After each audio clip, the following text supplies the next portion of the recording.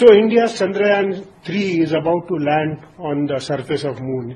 It's a great day for us because Chandrayaan series of missions to Moon have been remarkably successful. The first Chandrayaan mission showed that there is water on the Moon and conclusively established that there is water on the Moon. Since then, Chandrayaan-2 was supposed to put a lander in the southern pole where there is a lot of water. For some reason, things didn't work out properly. But the modular mission, the one that was going around the Moon itself, has been remarkably successful and have worked extremely well. To the extent that Chandrayaan-3 does not even have an orbiter. It is going to use Chandrayaan-2 orbital to communicate with the Earth and to tell us about all the data that it will generate and all the new understanding that it will develop about the Moon. All the previous successful missions on the Moon have landed on the equator, which is smooth and therefore easy to land on. But the poles are very erratic. There are lots of mountains there. There are a lot of meteor impact craters there, and therefore the surface is dangerously uneven. To give you an idea about how difficult it is to land on the Moon, you can see that the Russians, with so much of experience, did not succeed in landing a mission and Luna 25 on the Moon. So ISRO has a great challenge ahead of it. They have learned a lot from the past mistakes. They have learned a lot from the last experiences. And now we are about to see what I'm sure will be a very successful landing on the surface of Mars on 23rd of August.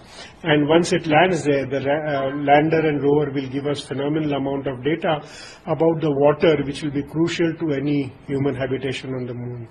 So in many ways, a major landmark in human exploration of Moon is about to be reached, where Chandrayaan will help us identify water sources and other minerals in the southern pole zone, something that has never been done before and something that will be critical for human habitation of the Moon.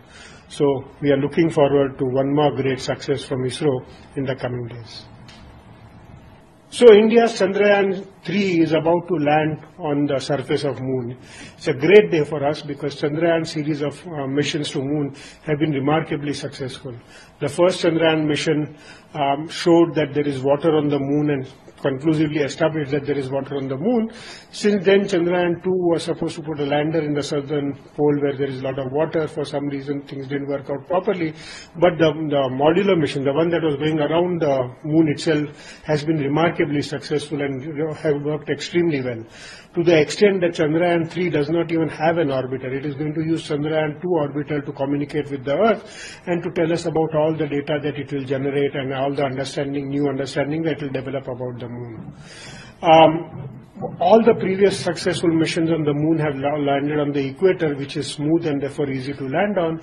But the poles are very erratic. There are lots of mountains there. There are a lot of meteor impact craters there, and therefore the surface is dangerously uneven. To give you an idea about how difficult it is to land on the Moon, you can see that the Russians, with so much of experience, did not succeed in landing a mission and Luna 25 on the Moon.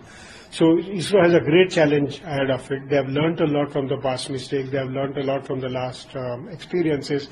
And now we are about to see what I'm sure will be a very successful landing on the surface of Mars on 23rd of August.